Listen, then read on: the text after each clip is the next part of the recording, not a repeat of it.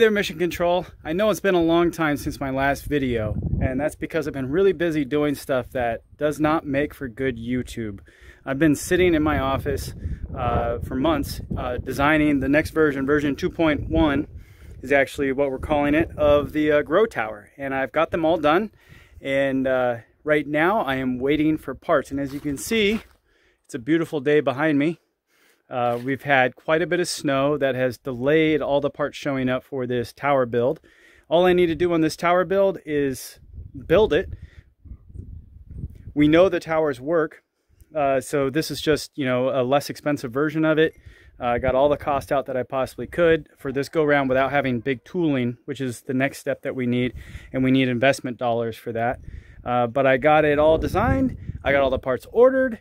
Drawings are done. The engineering drawings are done, excuse me. And I'm just waiting for parts. So let me show you what I've been up to.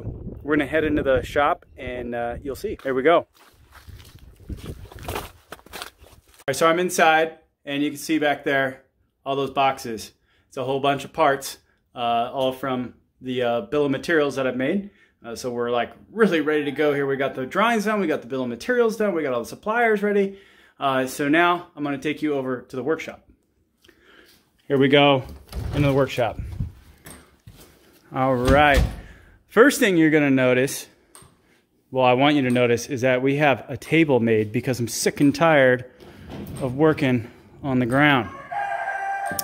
The next thing you'll notice is that when I ordered these, somehow they miscut the plasma table, miscut a piece, but this is actually a mold. This is not a grow volume. This is the new Universal Grow Deck mold. I just got it done, and it came out pretty nice.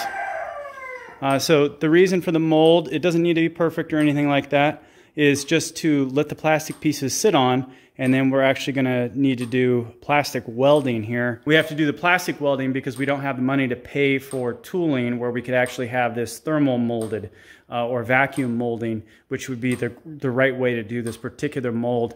And would significantly reduce our costs quite a bit.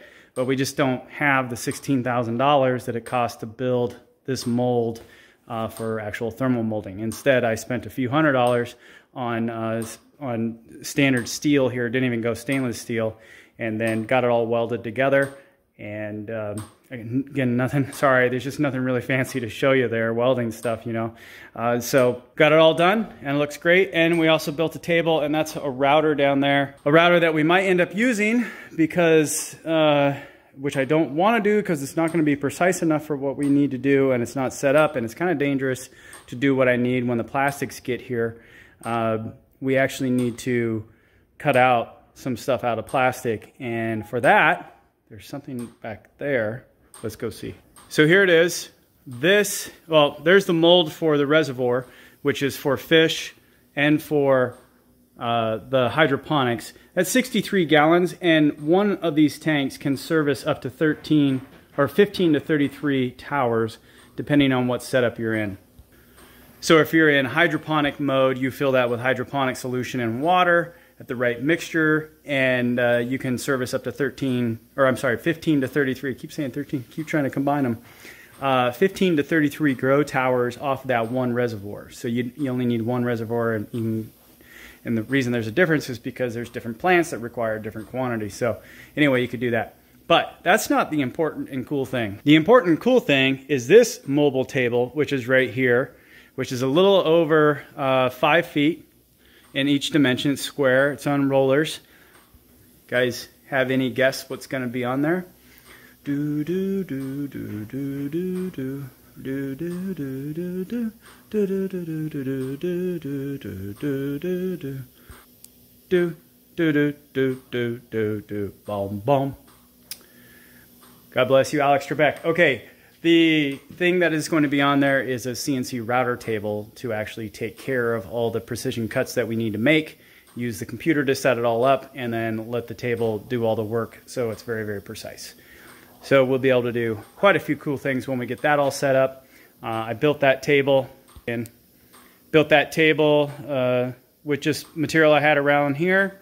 It was cool because I used SolidWorks to design both these tables, and I found, then at the end I just had a cut sheet, and oh my goodness, that works so much better than my normal hacking things together. So yay, design work is always good. I've put plastic up on the, just temporarily there, where you can see on the stalls so that I can keep some heat in here. It has been cold. But here in the Northwest, we actually have not had the same cold that they've been having in the rest of the country. The folks down in Houston, our partners, it's actually colder down there than it is in Alaska. And it's certainly colder down there than it is here. You can kind of see my breath.